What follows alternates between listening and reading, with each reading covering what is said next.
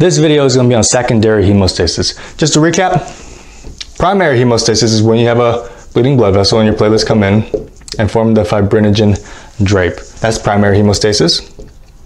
Secondary hemostasis is turning that fibrinogen drape into a sturdier fibrin. So fibrinogen to fibrin. Now fibrin is sturdier because fibrin stacks easier. Fibrinogen has something on the structure that doesn't make it stack as well. So it's just harder for it to stack, and by turning it into fibrin, we can stack it easier and makes that sturdier. So this is the quintessential part of our secondary hemostasis. So we turn fibrinogen into fibrin with some helpers, about a dozen of them. We call those coagulation factors. Some of them can auto-activate whenever they see a bleed, so we call that intrinsic coagulation factors, or just the intrinsic pathway. Some of them, however, need an extra push, some sort of external stimuli, an external push to make it work. And those factors we call the extrinsic factors, or the extrinsic pathway. But either way you cut it, both of these have a common goal to make fibrinogen into fibrin. And so they'll converge for this common goal. And when they converge, it forms a common pathway.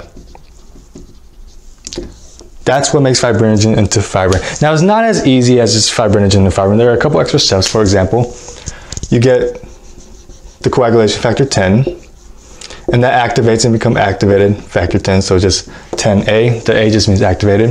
And with the help of factor 5 as a cofactor, it will turn prothrombin, aka factor 2, into thrombin, so 2A. And then finally thrombin, it is thrombin that will eventually turn fibrinogen into fibrin. Because this is our quintessential part of secondary hemostasis. Fibrinogen is the actual first coagulation factor, so coagulation factor 1 and 1A. That is a common pathway, so just a few extra steps just to be aware of. Let's talk about the extrinsic pathway first. The extrinsic pathway, like I said, needs a little push. Needs some sort of external stimuli, and that external stimuli comes when your blood vessels break. We say when your blood vessels break, it releases some factors to tell your body, hey, you know, I need some help here. And so one of those things is tissue factor. Tissue factor will float around, and a coagulation factor, namely coagulation factor 7, we'll see that tissue factor, bind to that tissue factor, and activate. So it becomes activated 7. And that activated 7 will jump into a common pathway. Easy, that's your extrinsic pathway, all done. Not too bad. Your intrinsic pathway has a few more steps. Your intrinsic pathway, like I said, can auto-activate when it sees damage. It's kind of like our first step in primary hemostasis. Remember what our first step in primary hemostasis was? It was vasoconstriction, right? When you cut the blood vessel, it'll automatically vasoconstrict. The nerves and the muscles will intrinsically do that.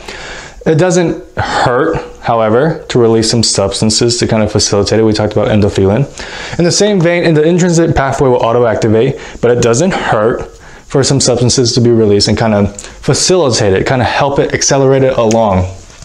Okay, so intrinsic pathway starts with factor 12. That becomes activated factor 12. And the thing that helps it along is going to be the kinin system. The kinin system works when there's vessel damage and also inflammation. The kinin system has something called high molecular weight kininogen. And high molecular weight kininogen will kind of help it along. Yeah, just to give it a little push. Doesn't need it, that's why it's intrinsic, but it just helps it along. And like dominoes, 12 will work on 11, and 11 will work on, not 10, because 10 is part of our common pathway, will work on 9, etc., etc. So, like dominoes, 12 will work on 11, or 11, Won't work on 10 because 10 is part of our common pathway. Instead, work on 9. That becomes activated 9. And then a cofactor to activated 9 is going to be 8. And eventually 8 will jump in our common pathway. Not too bad, hopefully. Just a side note, high molecular weight kininogen, because we're talking about the kinin system. I just want to tie into some other blocks we talked about. Will turn into bradykinin via kallikrein. Bradykinin, if you remember, is seen in inflammation, so I'm not really talking about blood vessels here, but seen in inflammation causes permeability, causes pain.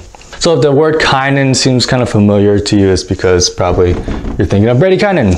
So those are our intrinsic and extrinsic pathway. They finally form and turn our fibrinogen into fibrin, and you have your nice, lovely clot. And the bleeding will stop and the tissue will eventually heal. Now here's the thing, we don't want that clot to be permanent.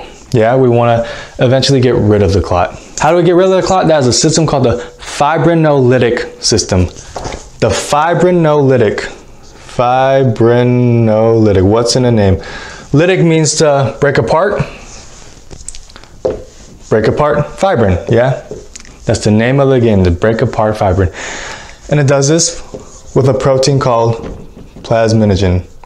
Now plasminogen by itself isn't active, so it can't break apart fibrin, but it loves to attach to fibrin. So if you have your clot with all those fibrin fibers, a nice sturdy clot, then plasminogen will go ahead and attach to it. And as your wound starts to heal, it'll start to release things like urokinase, things like streptokinase, but more importantly, things like tissue plasminogen activator, or TPA. And that will turn plasminogen into plasmin. So plasminogen becomes activated, and since it's already on fibrin, it can just chomp, chomp, chomp, chomp, chomp, break apart fibrin, and you break apart your clot. As it does this, it produces some I guess, remains of fibrin, and that's D-dimer.